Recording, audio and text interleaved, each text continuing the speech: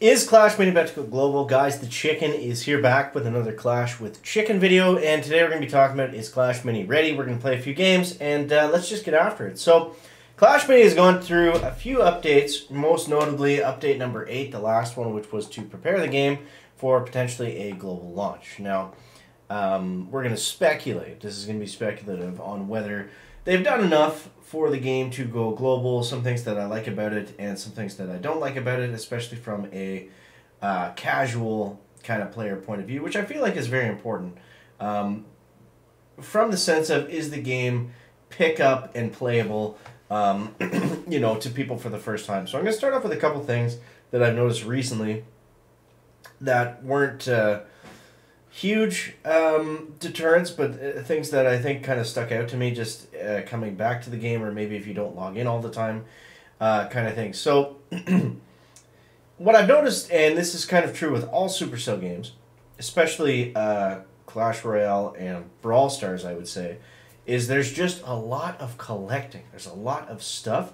There's a lot of different resources, and there's a lot of different types of tokens and things, and if you don't know what they are, it can be very overwhelming to a new player.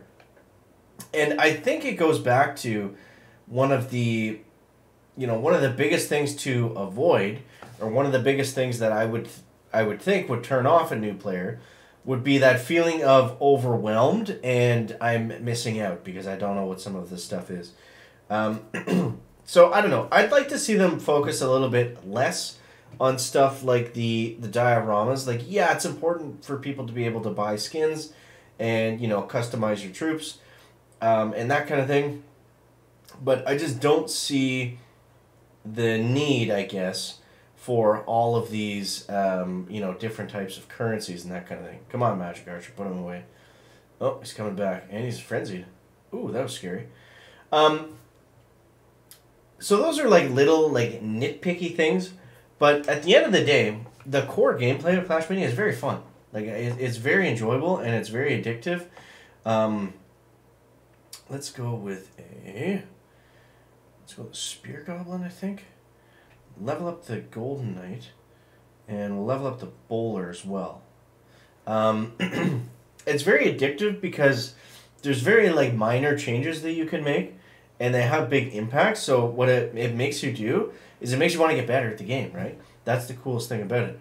And that's what every game needs. That's what I think was a big problem with Clash Quest, was it didn't really have that. The game was kind of just auto mode. And yes, Clash Mini is like an auto battler type of game, but that doesn't mean to say that the gameplay isn't fun. Like, you know, especially with, like, the special abilities and, you know, the hero perks, and, you know, all the minis do different things, and, like, their different synergies together. Like, there's a lot that goes into it for sure, especially at higher level gameplay. So I don't know. I think overall, I guess what I would say is the game is in a very good state currently, and it's very fun to play. But I will say at the same time that I think they can clean up some of this extra stuff, because it seems like there's just too much going on. And I feel like that's a very easy way to kill a game early on, is if there's just too much and it's too complex. You know, you want this to be something that people can just pick up and understand. And I'm sure they'll, you know, they'll have a great tutorial that explains everything and that kind of stuff. But, you know, obviously there's a tutorial now when you first start the game. But I think when they go for global launch, it'll be even better. But,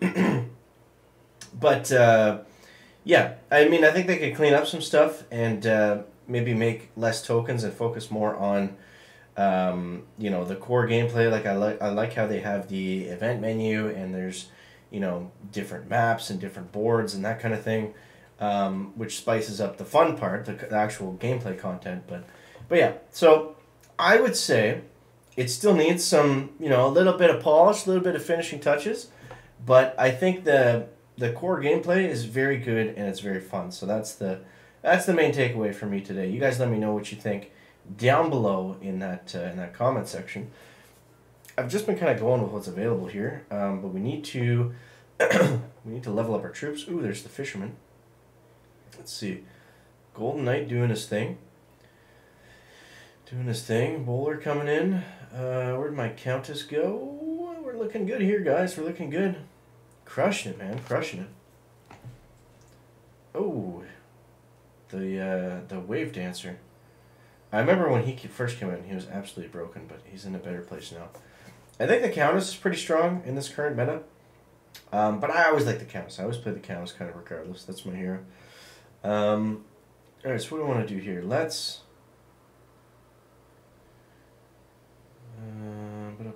put a healer in. Upgrade the Spear Gobby. And don't have enough to do that, so we'll save our one elixir, our one measly elixir for the next round. But last time that went okay, so let's see. Adding in the healer should just make it go even better, I would think. I would think. I have been wrong before, but let's see. Countess got that, get the power up, there we go. That's super. Come on, Countess, come on. There you go, that's where I wanted you to go. Beautiful.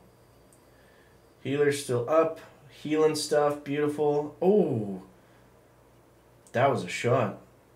Come on, go. Frenzy. Who's going to out-frenzy who? Oh my god, as if he got us. So see what I mean? The gameplay is fun. Okay. I need to upgrade the Countess, number 1. Upgrade the Knight, number 2. And what else can we do? Let's go with Bowler. Yeah, I like that. Used up every last bit of our elixir, so that's good. Now let's see. It's cool how it shows you all the types here on the sides. We've got Goblin, Rogue, Ranger, and Saint, which is pretty cool. Because all the minis fit into specific archetypes of players. So let's see. I think we got this one, guys. I like the upgrades that we picked. Oh, man. His hero's getting some really good shots on us, though. I think the Countess is strong enough to take down everybody himself. Yeah, there we go. Oh, my God. Dude, the Wave Dancer's dancing. Oh, my God, dude. That was so close. 20 trophies and 3 pass points. Very cool. And we got a little bit of a win streak there. So yeah, that's the important stuff. The rest of the stuff that I talk about, it's just kind of minor, like little nuances that I found kind of annoying. You guys are looking for a clan, you can join mine. It's just called the Chicken. I spelled clan wrong, so you know which one it is. We've got 21 out of 30 members, so we have room. Shout out to Pazzy. And who else we got in here? Drogo, Kakayash, Yaya to Scott. But yeah, so you guys looking for a home? Feel free to join up. There's no requirements. Just come on in. And yeah, we got some rewards to collect. We got some duels won. Let's see. Whoops. Got some more coins. Beautiful. Let's go back. Where'd my... We got some seasonal quests. Very cool. Very cool. And and awesome. Oh my god, we got more. I can't keep up. This is what I mean. There's too much stuff going on. But anyways, guys, I hope you enjoyed the video. As always, thanks so much for watching. That is going to wrap up the video today. Make sure to leave a like, find it interesting, entertaining, or informative. Catch you next one, guys. Chicken out.